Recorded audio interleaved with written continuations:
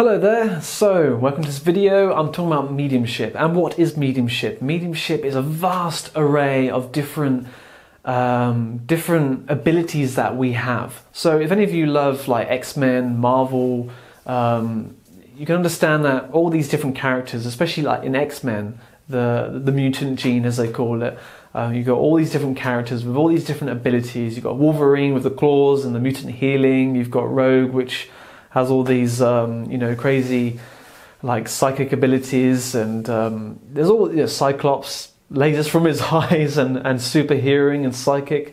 Charles Xavier, the professor, who is just a super psychic and can connect and communicate with other mutants and people out there and control reality.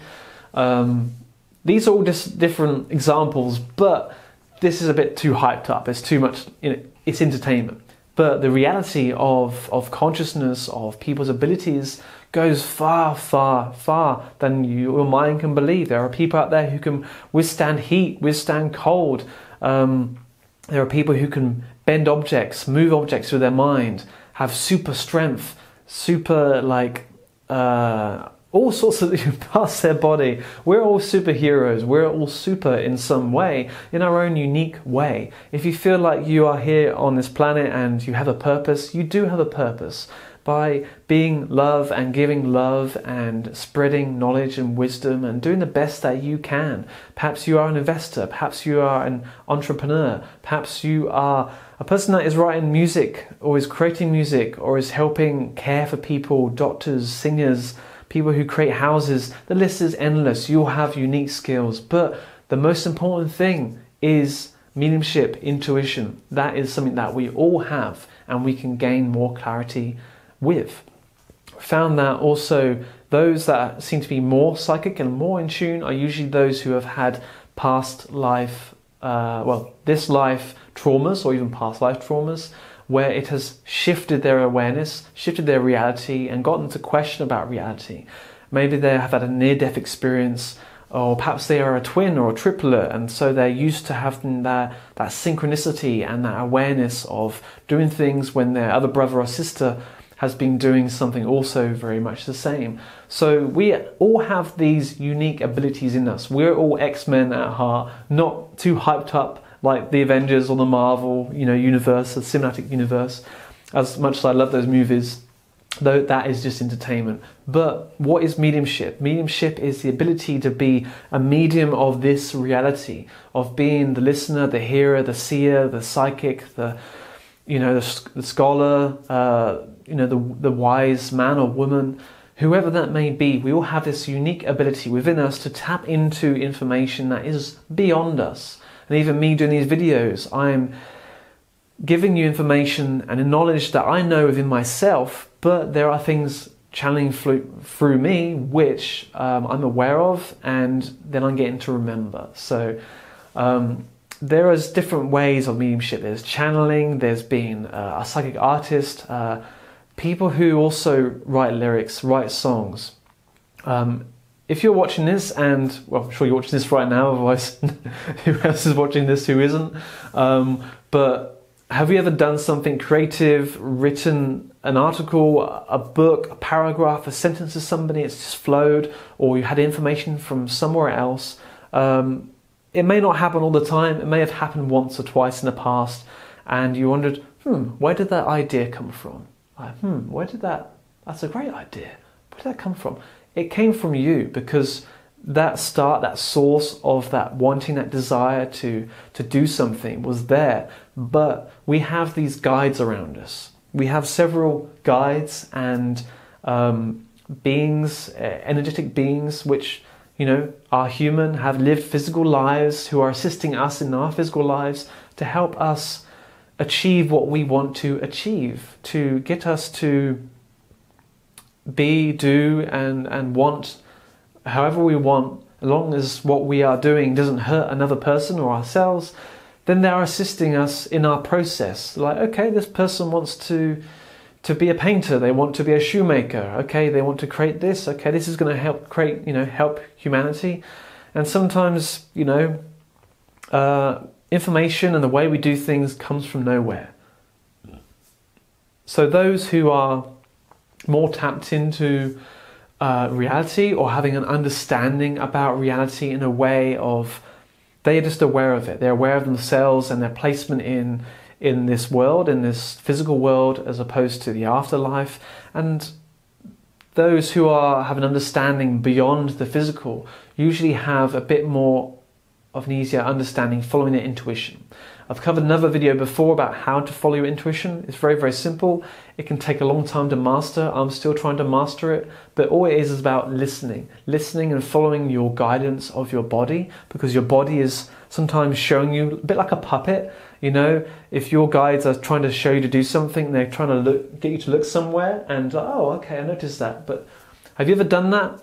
Have you ever been driving? Those who drive, or on the road, or wherever you are, you're on the road or pavement or walking, and suddenly you turn around and you don't know why you're turning around, but then you see somebody else turning around to look at you, and you're like, okay, what? I didn't see them there, but my intuition pulled me and I saw them. And so, you know, our eyes met, we acknowledged each other, we continued. But how do we feel that pull? It's because we are all tapped into this energetic universe, this energetic playground that we play with energy and use energy, utilize it. So it's kind of like you have an auric field. At the moment, this is my body, and beyond my body is, you know, the auric field, which is static electricity. You know, you can't charge your phone by it, obviously, but it's what charges and energizes our chakra system, which all our chakras are connected to every one of our organs in our body.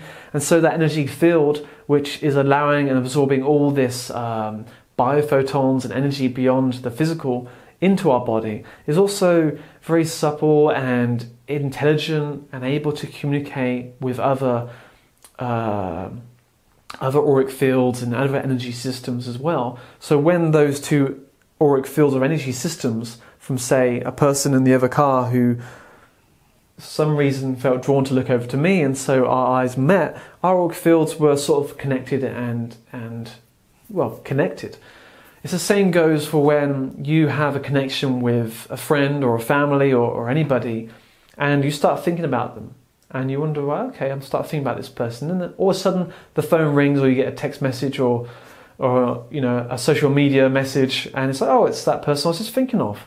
That may happen. That doesn't mean that you're psychic. This is just a normal, natural phenomenon that everyone has and does. And usually couples and partners who have great chemistry and who get on very fine and, you know, connect, they often pick up information of each other, especially going through breakups, and if you've gone through fights, or even positive feelings that you felt the other person within your energy field, you know, because your energies are bound, they are twined, they are together. And so you start to pick up on things that aren't within you.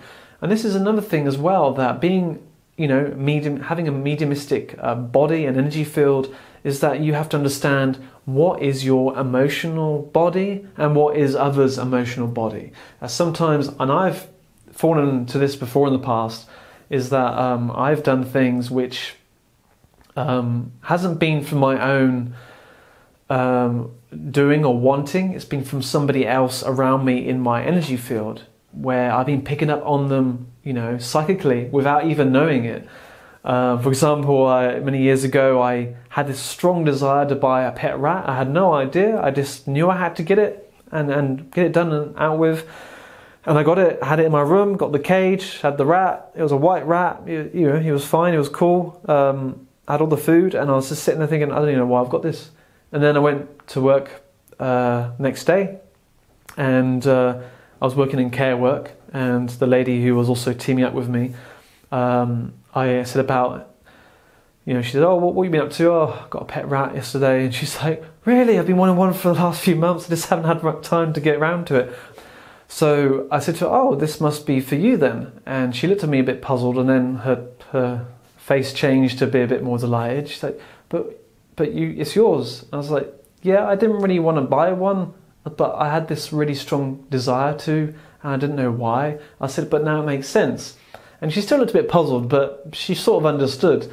And we did talk about it again, and I believe that, you know, she did seem a bit puzzled and confused that I had bought this pet rat, and I didn't want a pet rat. And not only that, it did freak out my mother at the time, and which wasn't a good thing. But yeah, now I believe she's, you know, she had that pet rat for a long time. She was very happy, and I was like, okay, I don't know, you know, she just paid me back for everything that I bought it, and yeah, you know, happy days basically. So you have to be careful about, you know, how in tune you are to things and reality, because sometimes, you know, emotions and thoughts and feelings can get confused with your own, and you may be picking up on somebody else's. So it's very important to relax and take your time.